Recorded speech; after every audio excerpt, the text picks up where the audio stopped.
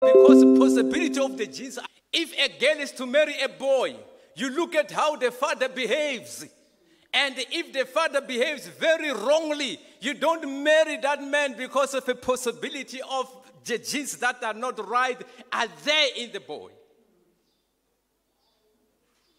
So the Canaanite women were of that nature. And this is one thing that the police were doing of olden days. Hallelujah. The police used to do that, minister. I'm a trained police officer myself. Amen. Hallelujah.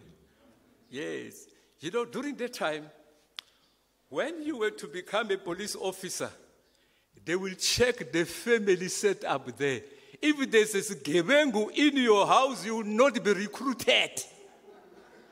Yes, they used to do like that. You know, the boys, during the apartheid time. You know, you might apply and suit very well and be tall like myself because they needed all tall people during that time. You know, that's why even during the parade, when you go, you would not even point your son. Fracture, same height and everything. You might pass everything and they will go about searching your family. And if your father or your brother says gebengu, you were not going to be recruited into the police. Because there was a belief that the genes are there. Even yourself, you might be one of those. Hallelujah. Now, the Canaanites were just like that. Now, Abraham said to his servant, put your hand in my vow that you will not marry a Canaanite woman for my son. Go back where I come from, in Mesopotamia. Go there and get a woman for my son. And the servant of Abraham says, okay, my Lord, I will go. What if I don't get a woman there? Should I take your son there? And Abraham says, no, my son cannot go there. God has placed this place where I am. Get a woman from there and bring the woman here. Now the servant of Abraham took everything, silver and gold, camels and everything, and took the journey to Mesopotamia. When he came at a place called Mesopotamia, it was during sunset. It was evening. And then he has to squat at the spring, waiting for the Canaanite women to come and to fetch water. Because that was the time when they were coming to fetch some water.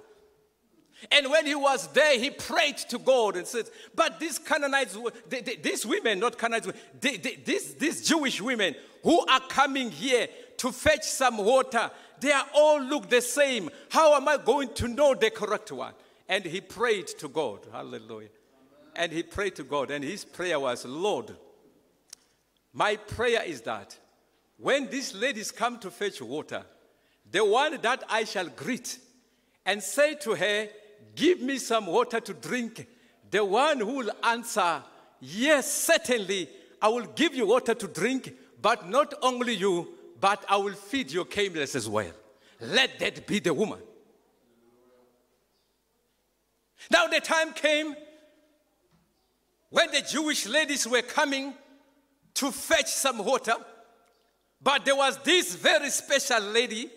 After he finished praying, oh, I wish people will know that, you know what, pray for God. You know, pray to God when you want a husband. Pray to God when you want a wife. That's why some of us, we get abusive husbands that are going to terrorize us the whole night. Gender-based violence and femicide that is taking place here today. If you ask God, and when you ask God, give God